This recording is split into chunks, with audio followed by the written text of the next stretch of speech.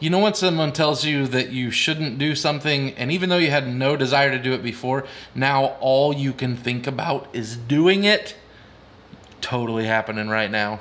What's up, guys? I know it's been a little while, and I appreciate you sticking here on the channel and watching the videos. It's a super weird time right now with everything that's going on in the world, and all of us are stuck at home and not able to buy toilet paper and fun things like that. But today, I'm gonna start a new series because when we're stuck at home, what better to do than take some time to learn some new things to progress in our craft. So today, we're starting a new series. We're gonna go over some tips and tricks in Final Cut Pro. Let's go. All right, so here we are in Final Cut Pro. And today, I'm gonna show you what I'm calling the single clip multicam hack. So of course, multicam, as it says, typically meant when you have multiple cameras running simultaneously and then you want to kind of sync those up into a single clip with multiple angles.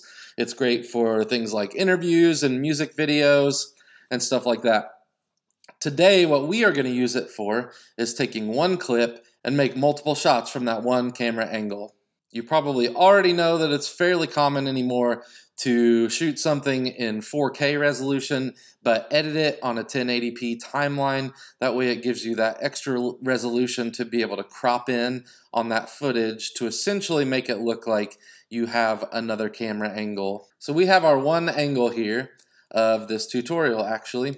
We are gonna right click this one angle and we are gonna say new multicam clip. Now I'm gonna call it something super creative like multicam. How I came up with that, I do not know. We can leave this checked. Typically when you have multiple angles, you can use this to automatically synchronize them by the audio. That we obviously don't need to worry about because we are working with one clip here. So we'll just say okay. You can see our multicam clip was created here in our project. We will drag that down into our timeline and you can simply double click and it will open up the multicam editor. Doesn't look a whole lot different right now because we only have the one shot. What we're gonna do is in this drop down right here, we are going to say add angle, and I'm gonna go ahead and do that again. We're gonna make two different angles other than our main shot right here. So I'm gonna go ahead and name these, super simple, just 1, 2, and 3. That way it'll give us a way to keep track of it. And we are gonna grab this first clip.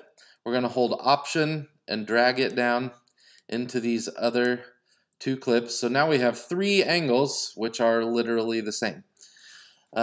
Make sure when you copy those over too that they are lined up.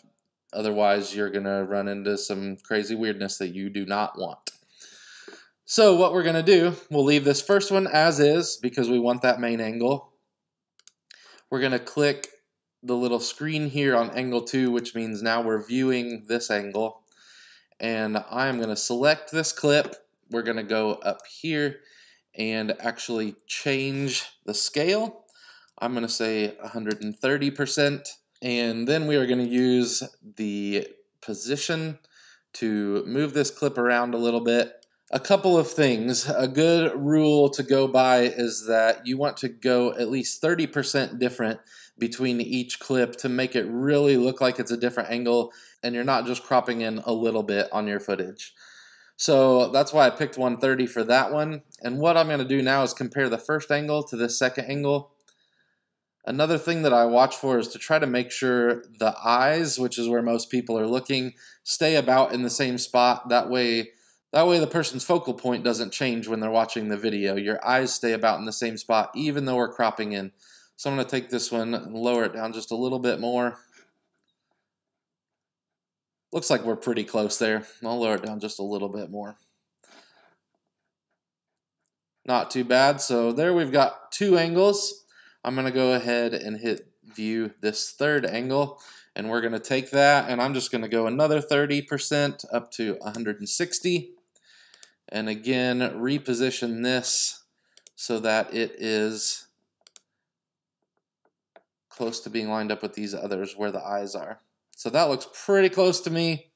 Not too bad. I typically wouldn't go for a third angle on this shot. I would usually shoot a little wider on this first shot if I was planning to do a multicam. That way you've got room to go here and here. When we're shooting at 4K, you actually have the option to go up to 200%, which is basically a quarter of the screen that you're looking at right now. You can see each of those sections.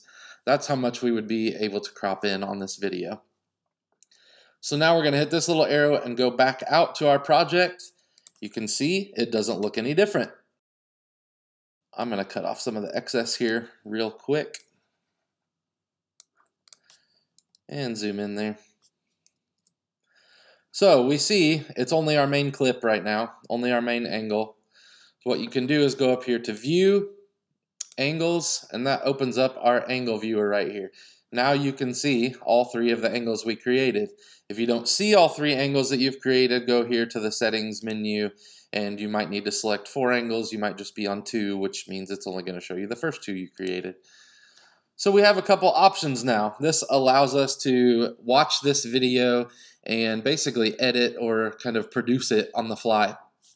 So as we're watching, we can either use our mouse to click on one of these other angles, or we can simply use numbers. And I numbered these this way specifically because we can hit the numbers 1, 2, or 3 on our keyboard to automatically cut to one of those angles as it's playing. Now the good thing is none of that's final. You can come in and adjust it afterwards. Also, the little menu here, you're going to want to make sure that you are on video only. You don't want to cut your audio to a different track generally. Wouldn't matter to us on this one, but in general, that's the way you want to go. So, if we play this back, I'm going to go to this clip, back to clip 1, to clip 2, back to clip 1, and clip 3. So, pretty simple. You see that it made the edits here for me on the timeline. You can come down here and you can scrub these back and forth to move their placement if you want to. The great thing is what this offers us now compared to what it usually would be if you're actually cutting things.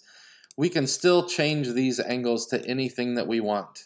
If we decide, I don't like that that's 3, I want it to be 2, make sure your cursor's at the beginning of it, change it to 2. It's just that easy. Another thing that this offers us is that now you can double click and go back into the multicam. You can grab one of these angles and do a little bit of color grading, color correction, that kind of thing, whatever you want to do. And when you come back out here, it's adjusted everywhere in the timeline that that angle appears. So that's a super cool way to use some non-destructive editing.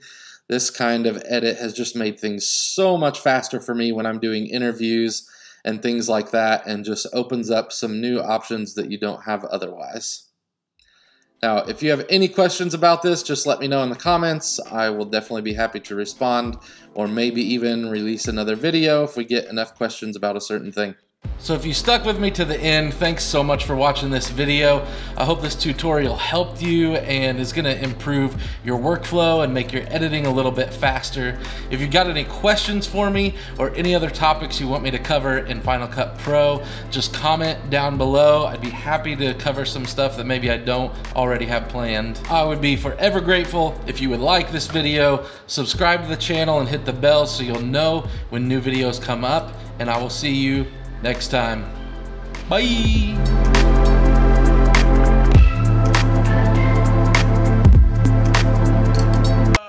I don't even know what I'm saying anymore. It's too late. No, that was terrible. Why am I doing one of these so late? Oh, the AC just kicked on. Perfect. Yeah, that wasn't too bad. Hopefully that's in focus. Are you in focus? I never realized how much this, when I shake my desk, I shake the computer. This is gonna be the earthquake tutorial. How to shake an iMac. Shake a Mac. Yep, good, okay. Peter McKinnon ending.